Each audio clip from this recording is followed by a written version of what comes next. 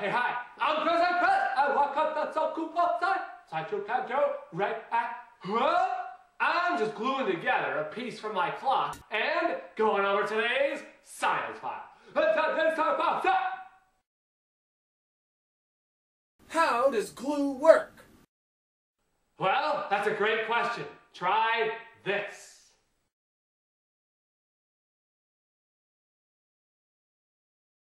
You'll need some milk, some vinegar, some baking soda, and some water.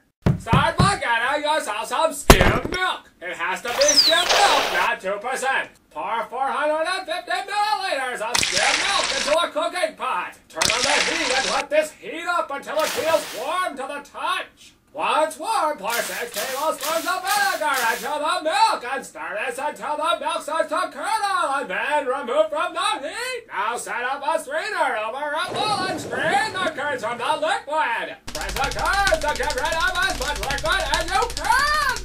Now pour the curds into a container and add 1 tablespoon of baking soda. Pour in a little bit of water and stir this for at least 2 minutes. Okay, get yourself some wooden planks. If you can't find wooden planks, just use your neighbor's wooden fence. What are neighbors for? Go ahead and glue them together like this.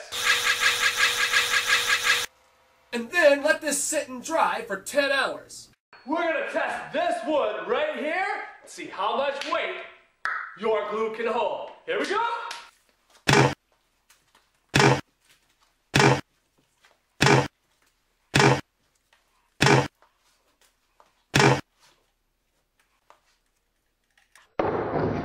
Whoa! It held like